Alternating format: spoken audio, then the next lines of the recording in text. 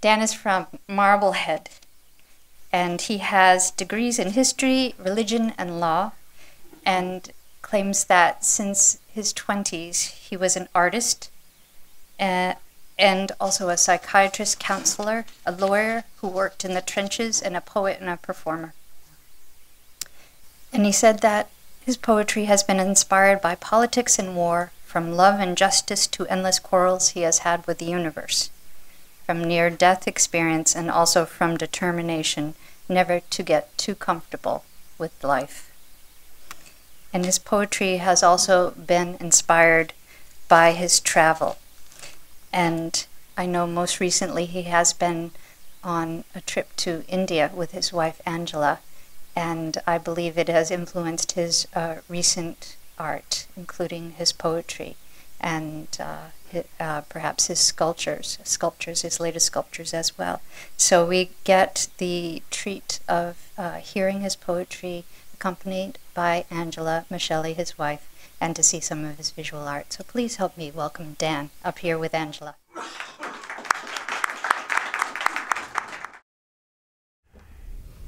We went to India for the second time in January and February. This first poem I'm going to do with a chant was based upon an experience of walking barefoot down a mountain in a place called Arunachala, not too far from Chennai in the northern part of Tamil Nadu. It was quite an experience, feeling the energy of the mountain. I don't think that many people in this country have a tendency to walk barefoot down mountains, but there was no effort to stop me at that point. Barefoot walking down the mountain at Arunachala.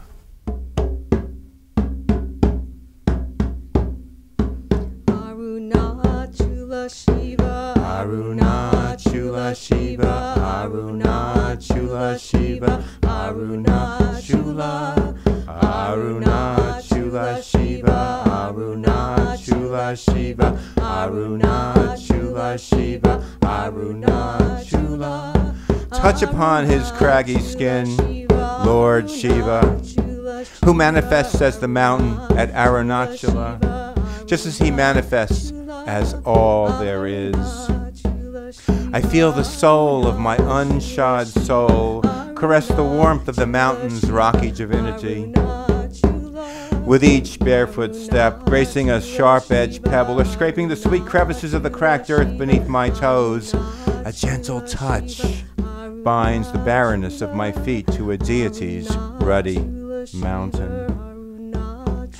Resplendent through me, upward ripples of a snake's uncoiled serenity, a sweet ecstasy of consciousness, as tangible as demigods, elves, or spirits, tickle my clenched calves and then cobra climb up the wobbly surrender of my spineless spine, dancing much as a serpent dances until finally a tropical fountainhead accrues at the base of my solitary skull.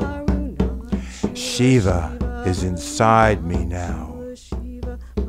Step by step down the mountain's raucous skin, I enter where I never was, nor ever will be. But it is where I belong for the moments I am here. Walking down the mountain at Arunachala, God is gentle with me. The smile of a deity and a light-headed intoxicant swaddle my consciousness. No matter how much I try to forget when finally off this holy mountain, the touch of the mountain's Godhead to my humble feet, I am sure, will sustain me long after I am gone.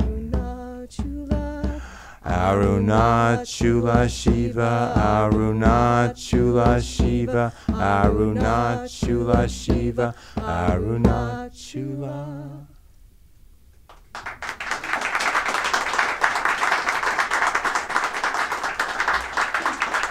Thank you.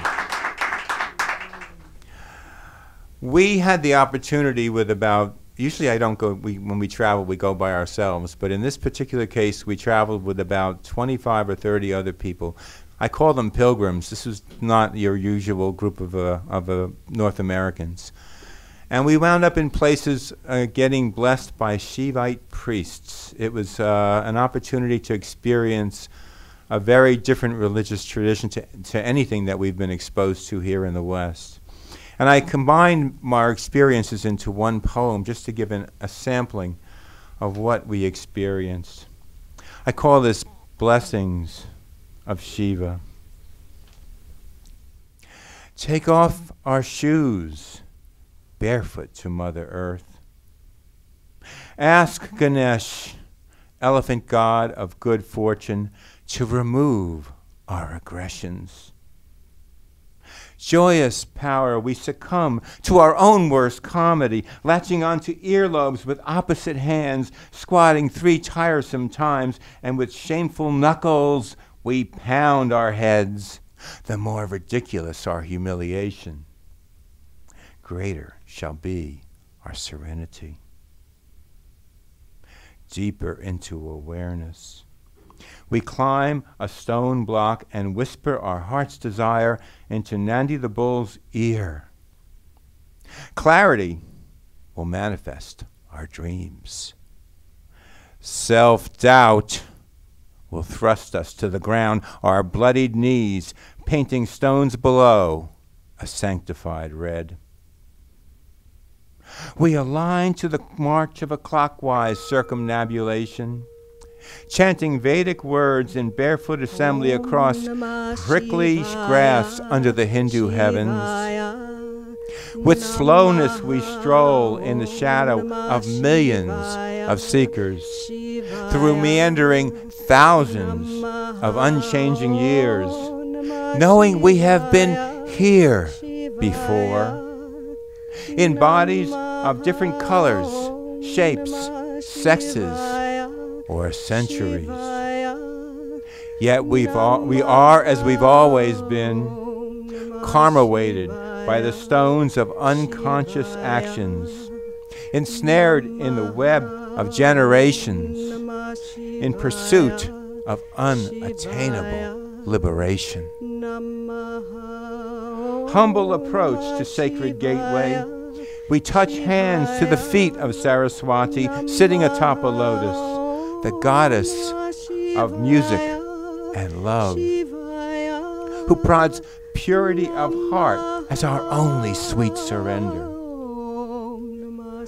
Up sculptured steps into sanctum, we are serenaded by the rhythmic rhyming of Gabriel's becharmed blower, his stretched horn affixed to heart drum pounding of Earth Mother's blessed beat.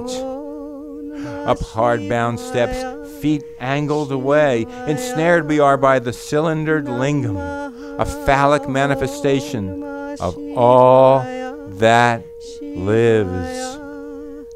Inner sanctum, our knees ache, and we taste the bitter stone ground, yet are grateful in hearing priestly hypnotic Sanskrit, in purified liturgy, echoing among God's many ancient voices. Bare chest priest, golden string attached to loose lower garment, aura of untouchability, entranced deliberation, cordoned from contact with our profane pilgrim's hands. Lingam he douses with excitable liquids, watery and milky, remnants from which, like flowers, we blossom, proliferating life in Lord Shiva's name. Life, we learn, is devout and raucous. The scented lingam is laced in red and yellow floral patterns. The priest, in never-ending procession, sing-song Sanskrit scripture in muse as old as the heavens. Candles in a golden triangular holder are jested in circular celestial movements, timed to bells that conjure transfiguration. Moment of blessing. Circular flames flower from a small gold cup, as priestly gesture elicits pilgrim names and astrological birth signs. Pedestrian offerings we make in pursuit of earthly blessing, a good crop, healthy children, safe travels, prosperity, until we are offered sacred fire through which our humble fingers pass. Our visionary eyes are inflamed in sweet and solemn massaging until powders are offered. White powder for purity, red powder for life itself. Pilgrimed hands extend right over left, powders applied, ring finger and thumb, painting portraits across unsullied foreheads. From darkness of sanctuary, grandmother sings in sonorous, soulful Tamil, a song that attunes us to mystery. Priestly Sanskrit whisperings evoke a melodic counterpoint. Music from the inexpressible in archaic murmurings remind us of our divine origins. We are all children of God, so purified. If only we stay on the edge of a razor, where we strive to stride into the light of living.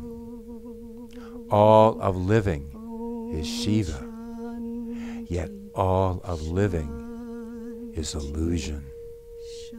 Light and illusion. Lord Shiva binds us in his blessing to the miracle of what life is. Life is pain, and life is joy. But most of all, life is love. Thank you. Keep going. Oh, yes, we're going. I don't remember That's all everything. right.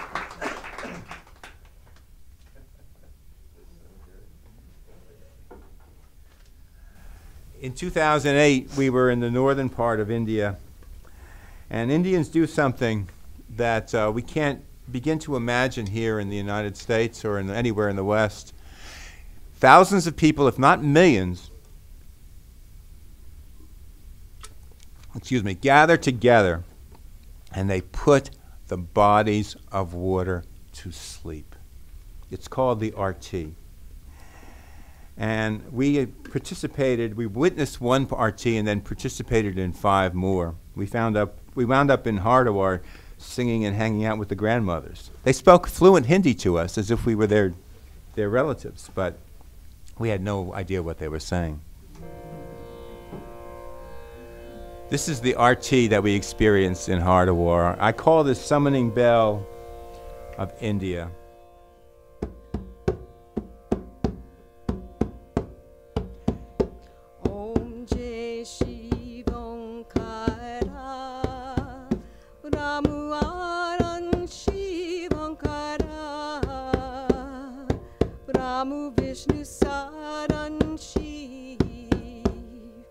Ramu Vishnu Saran Shiv Andai Ji Daira Om Jai Shiv Onkara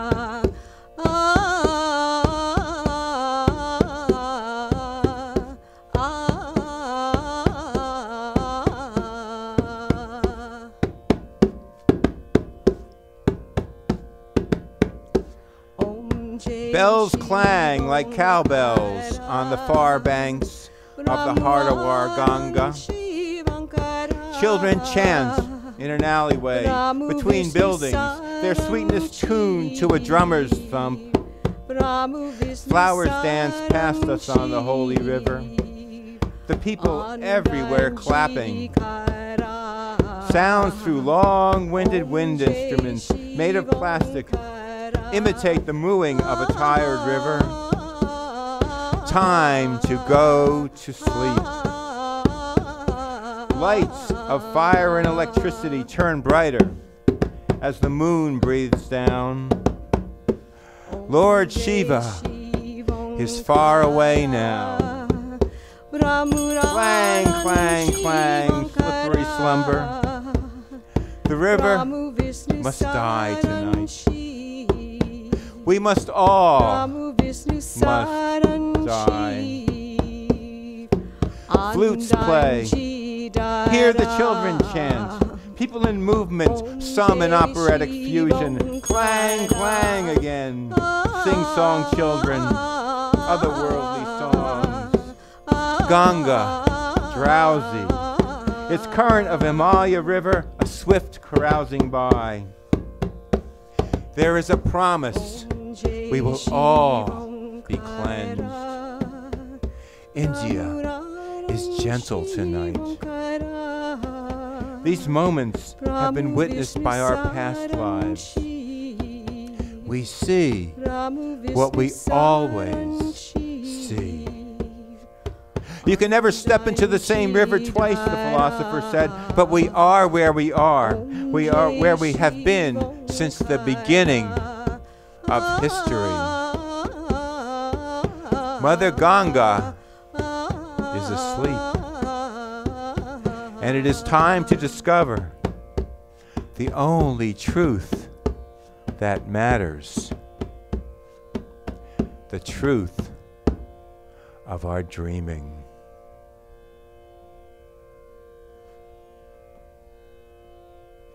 Thank you.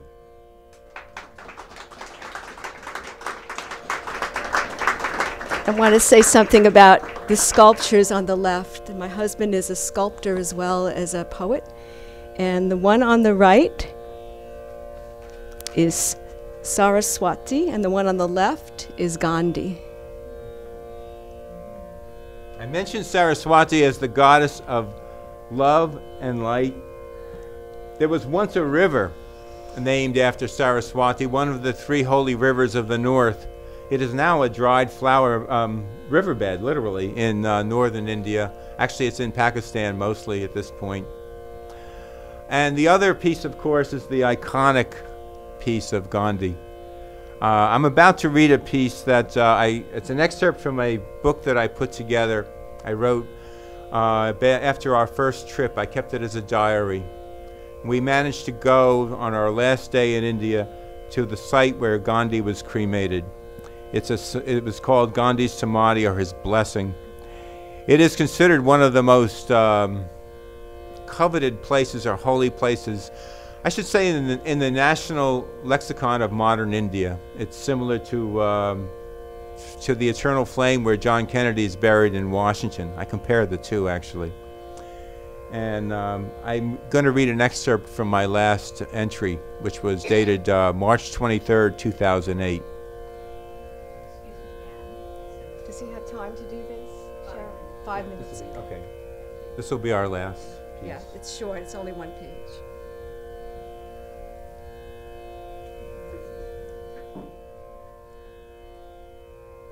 Blessed are the prophets of nonviolence. They are always assassinated or crucified. Gandhi was a slight man, clad only in a curry-colored cloth, sometimes with a bent wooden cane in hand. That is, until freshly murdered, he was taken to this spot. His body, like a snakeskin, was melted, so that his unleashed spirit could at last be free. Free. And in his name, India had cast off its subservience. Half a century from when he returned from South Africa, having already stared down the discriminatory British, he had become the living agent of a resurgent India that was about to face the world in all its prevaricating power. Through partition, this stillborn nation had suffered. It was a partition the great man detested. It caused a fracturing of his heart into two imperfect selves, divided by a common belief in God. Nonetheless, he danced through the flames of his samadhi flowering. Only the future could foretell in just what form the fate of his task, espousing a unified, resplendent, resuscitated India free of caste and religious fratricide, would manifest in its snail-like crawl towards its exalted transnational destination. His detractors, the British, the religious fanatics, the narrow nationalists, had climbed over each other to predict that his demand for ecumenical independence would forever languish as a fool's pipe dream. Still, the flame burned day and night. It burned on the sacred spot where the sandalwood had been torched and where the great man's flesh crackled. On this March day, we enfolded ourselves into the masses of men and women and children. Here, we were all Indian. We touched the spot, we breathed the air, and we aligned to our vacillating spirits to the reality of the new nation as it rested its novel determination upon the effete shoulders of the world's oldest civilization. We stood before the People's Monument. Ordinary citizens had embraced their nation's origins.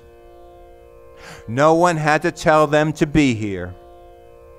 They came in huge numbers. There were men in turbans and robes, and in suits and ties, and in dungarees. Women in saris and in sleek dresses, Bollywood wannabes, and rustic farmers, gem traders from Rajasthan, bond traders from Mumbai, city brokers of corporate stock, and rural brokers of livestock and other living things. Sellers of musical instruments, imbibing the gospels of the sitar, imbibing Springsteen. And students and squatters, they all came. If the people had a modern-day deity, like Rama, or Hanuman, or Shiva, here was where he exuded his final bliss. Gandhi, purveyor of impossible dreams, armed with the ineffable charity of nonviolence, had brought down the world's most tenacious military and commercial kingdom. The sun never set on the British Empire until a sleight-of-hand lawyer, no, more a magician, extolled dignity over power and the might of a centuries-old imperial colossus had crumbled like dried clay.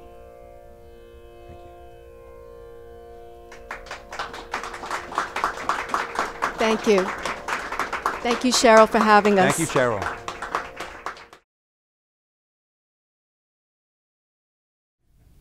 They call me crazy, zany, slightly insane, a chronic neurotic in his own domain.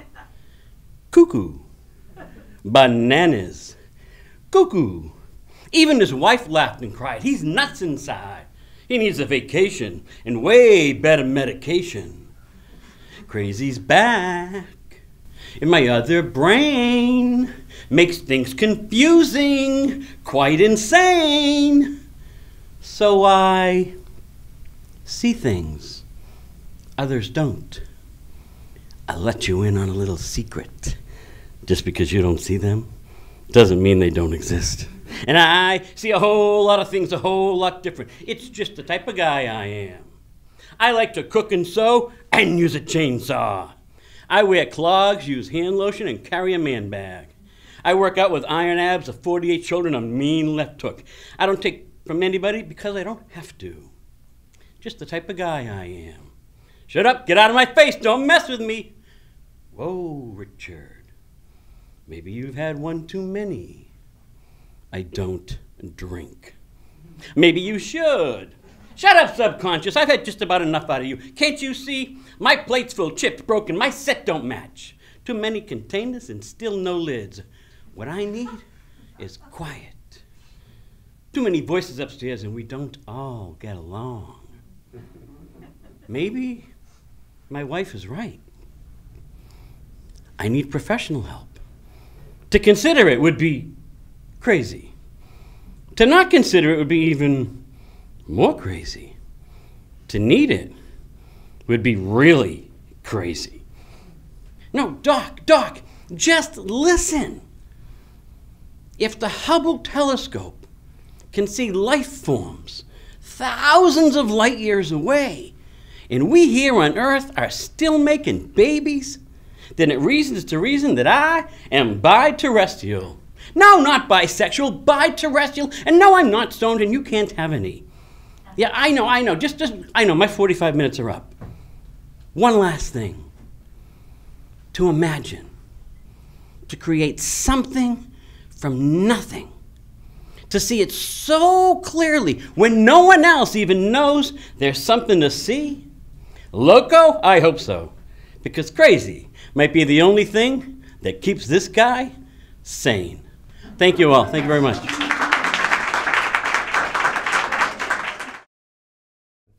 I pass this lake every morning without noticing, but today an oval of sunlit blue, surrounded by gray clouds, looks like a spaceship in the sky.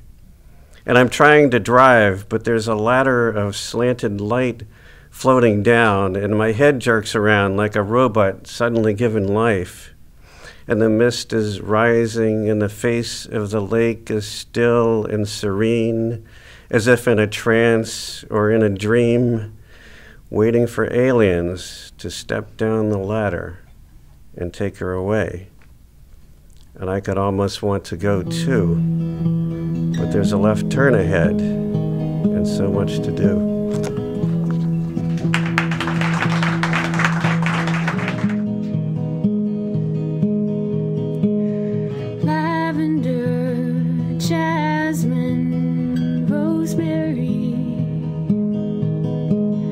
Peach and pear, apricot, then there